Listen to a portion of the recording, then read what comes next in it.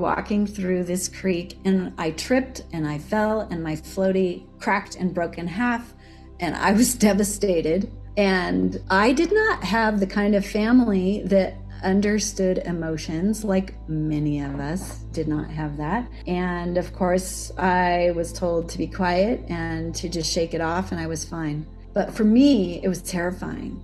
And in that one moment, I made the decision that no one in my family could be trusted, that I was on my own in my life. So that informed the rest of my life. And it was very difficult for me to build deep relationships, to feel safe in the world, because I felt I was on my own. Through psychedelic journey work, I was able to find out what was going on, what was behind the struggles, what was behind the depression, and really integrate. So going back to the question you asked many minutes ago about grounding in these parts, to bring these parts home, not only the exiled young part, but the protectors that had been devoting their lives to keeping that little one hidden away where no one could hurt her ever again.